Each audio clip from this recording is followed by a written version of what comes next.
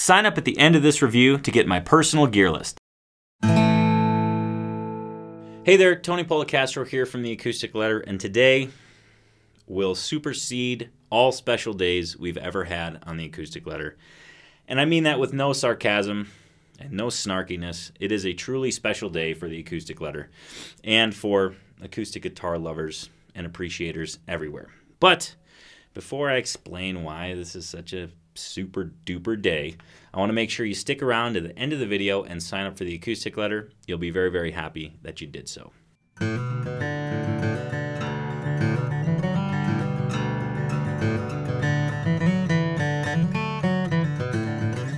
Today is a treat.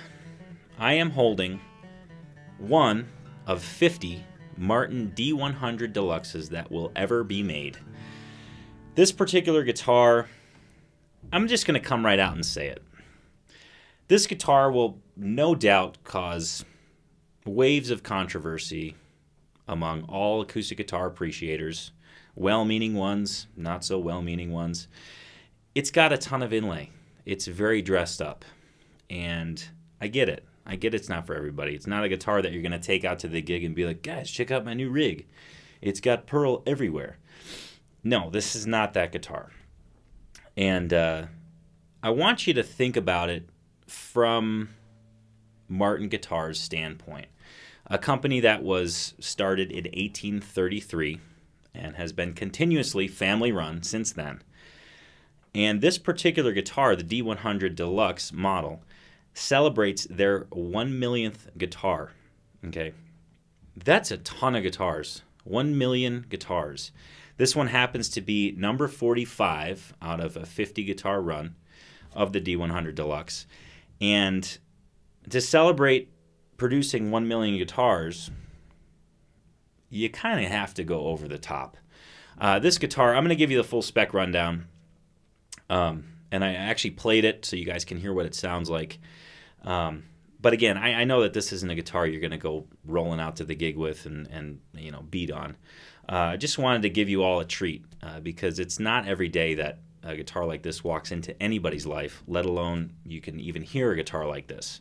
So what we have on the D-100 Deluxe is an Adirondack spruce top with forward-shifted scallop bracing, an ebony bridge with a bone saddle, and this is where I'm going to veer off my standard path.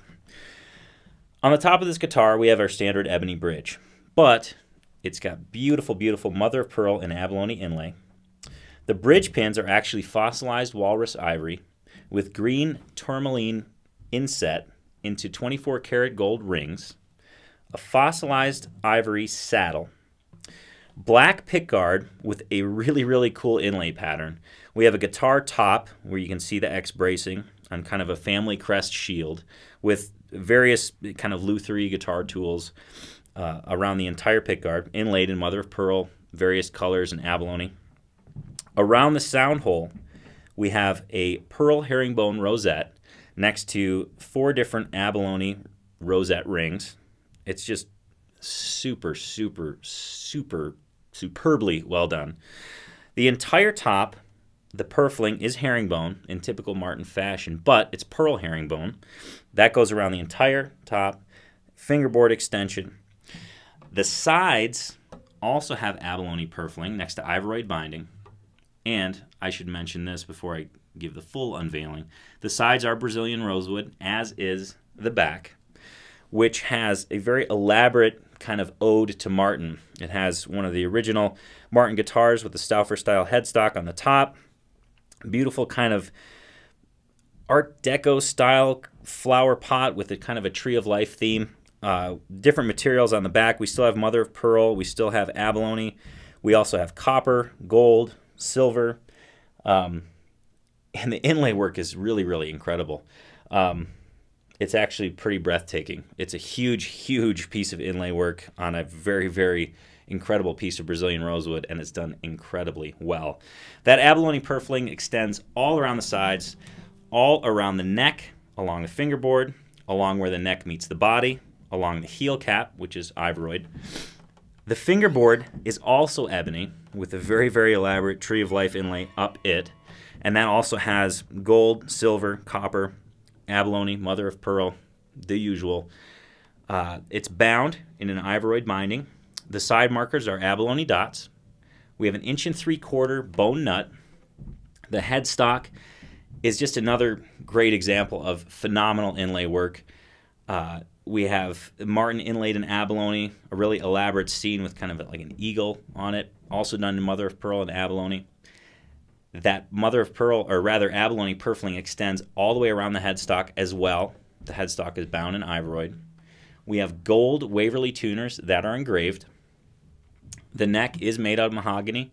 It's a modified V profile, and it's just a treat to play this. I say this, you know, I get to play a ton of different guitars, and it's really, really cool.